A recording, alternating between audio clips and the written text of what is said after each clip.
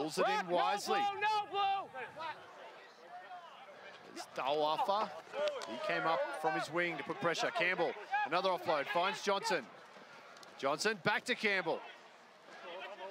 He's brought down just short of the halfway line now. Rogers, quick hands, finds Quill.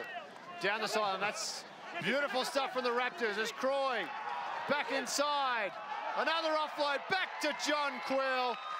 And the native of Cork Island, he gets a try after a very busy afternoon. Well, I think that was the try of the day so far for this Raptor squad. Must have been 6 or 7 men with